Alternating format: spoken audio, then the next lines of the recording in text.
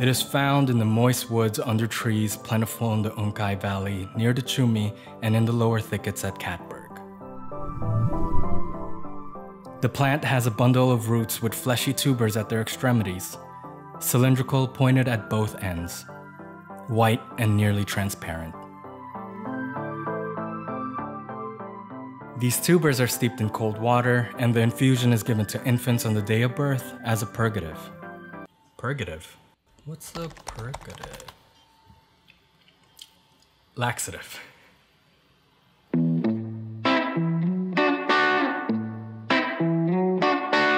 Hey everyone, my name is Brian and welcome back to another episode of This is a Plant. And today, we're going to be talking about the humble spider plant. Botanical name, Chlorophytum commosum. Variety, Vitatum. This is in my top 3 of favorite plants for a number of reasons. First, it's really hardy due to its tuberous roots. I'll explain that later. Second, it shoots out these little plantlets or offshoots, and you could propagate them and make even more plants.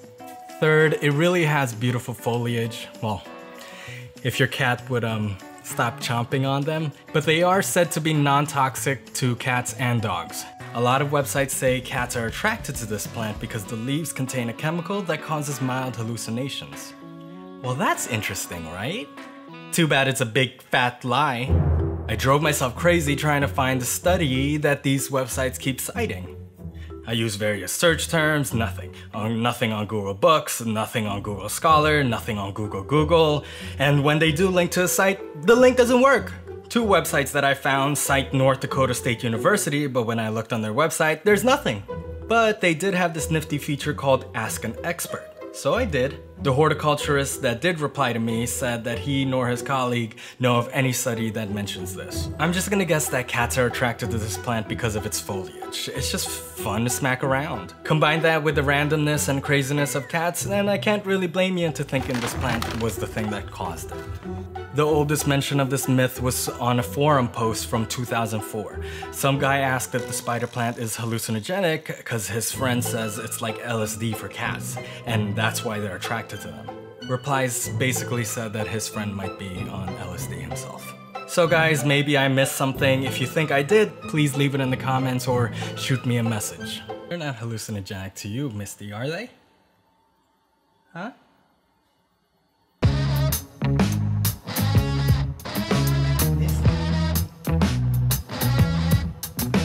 Anyway, other Chlorophytum commosum varieties include the Bonnie, which is pretty much just a curly version of the Vitatum. The Chlorophytum commosum variegata is pretty much the reverse of Vitatum. The Vitatum has a white stripe in between 2 greens, where the variegata is a green stripe in between 2 white ones. Another one is Chlorophytum laxum or Chlorophytum bichetti, which is not a variety, but a different species. It's often confused with the variegata, but I believe the laxum's leaves are just a little bit broader. I also couldn't find out if laxums put out offshoots or not. So if you own one, please let me know in the comments. Another species of Chlorophytum is Chlorophytum viridescens. Some people call it the Hawaiian spider plant. The green is much brighter on this, it looks glossier, and it's like neon almost. So let's move on to some basic care tips of the Chlorophytum commosum. The spider plant prefers bright indirect light so it can grow, but can survive and tolerate lower light levels. Many websites say to avoid direct sunlight so it won't scorch the leaves, but I did grow a lot of these on my balcony before, which received about 3 to 5 hours of direct sunlight during the summer, and it grew like crazy. So take that for what it's worth and experiment with your own spider plant if you want.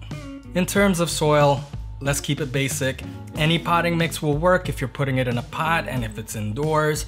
Garden soil for if you want it in the ground. Spider plants in pots like to dry out slightly in between waterings to grow, but they can survive and tolerate underwatering. So when it comes to nutrients and fertilizers, many sites have ranging advice. Probably because everyone's using just a different brand of fertilizer, like liquid fertilizer or slow release fertilizer or a type compost. I recommend using any indoor plant fertilizer you have, and make sure to follow the directions on the back. A rule of thumb, it's best to fertilize only during the spring and summer months if you live in a place with 4 seasons. That's winter, fall, and all the other ones. If you live in a place with only wet and dry seasons, well, you'll fertilize a bit more often, but do check the directions. Lastly, they prefer warm temperatures and high humidity to grow, but they can survive and tolerate cooler temps and drier air.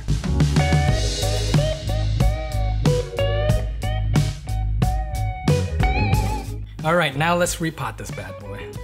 I had 4 spider plants to repot at various stages of life and death. The first one we'll repot is my most recent addition. I got this one about 4 days ago and haven't watered it since I got it. And it was still wet when I went to repot it. So my goal for this one is to replace the soil with my own mix and repot it in the same pot. So you can see here I took it out of the pot and I can already see that there is a lot of root rot going on. This spider plant was just way overwatered. Let me show you how spider plant roots should look like. This spider plant was the one in the terracotta pot. Terracotta pots help a lot with spider plants because they allow for better evaporation and airflow. I made a video about pots before, I'll link it to the bottom. While the spider plant is hardy against underwatering and neglect, it really doesn't do well to overwatering and constant moisture. So it's important that you let your soil dry out before watering again. Here's what you can do if you encounter any plant with root rot during your repotting process.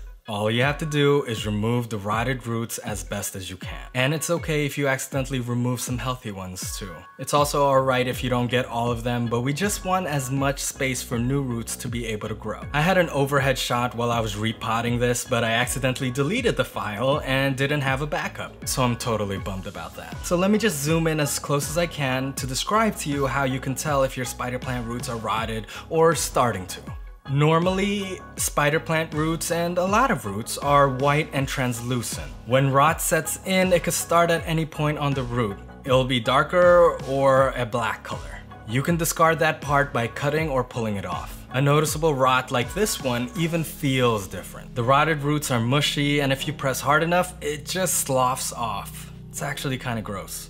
Hopefully there are still some healthy or somewhat healthy roots left. Some roots towards the top are dark, but they still feel firm, so I'm gonna keep those.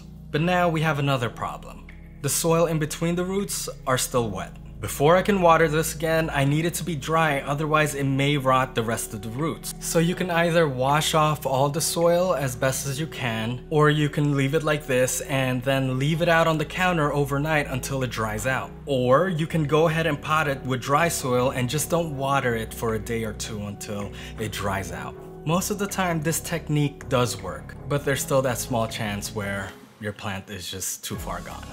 And don't worry, spider plants and plants like it can withstand underwatering. Why is that? Because the chlorophytums have thick, fleshy, tuberous roots. Let's take a look. You see how the roots start off thin, then it enlarges towards the middle and then thins out again?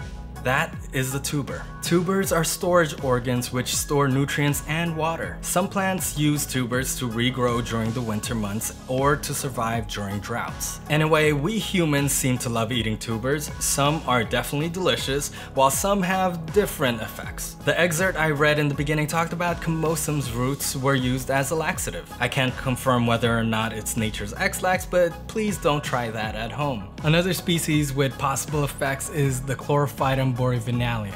It's found in India and its Hindi name is Safed Musli. Let me know in the comments if I pronounced that right.